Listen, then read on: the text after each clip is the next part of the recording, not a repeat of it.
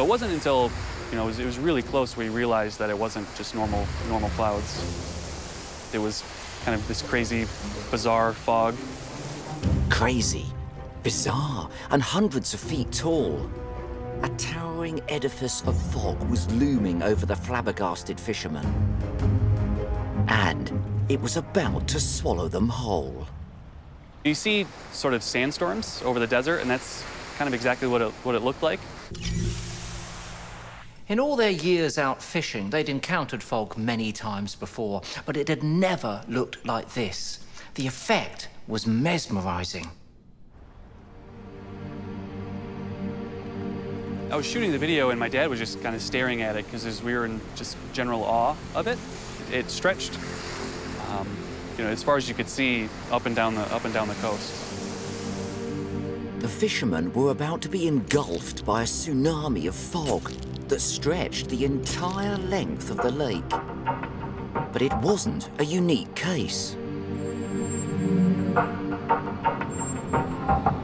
The same freaky phenomenon has previously spooked residents of a town on the shore of Lake Huron. Looks like tsunami's coming to Saga Beach, dude. And in San Francisco. Oh, it's swallowing me up! It's swallowing me! Even as far away as Taiwan.